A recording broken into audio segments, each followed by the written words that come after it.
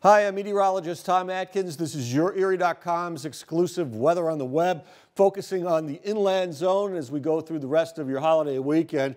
Friday night into Saturday morning, just mostly cloudy, brisk and cold, a low near 24 degrees.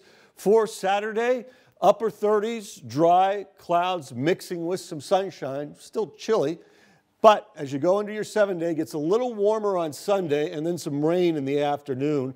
And then it gets colder again, mixed precipitation, probably going to some wet snow later Monday. Snow showers a good bet on Tuesday, maybe some leftovers Wednesday and Thursday, but we're starting to warm up as we go towards the end of next week.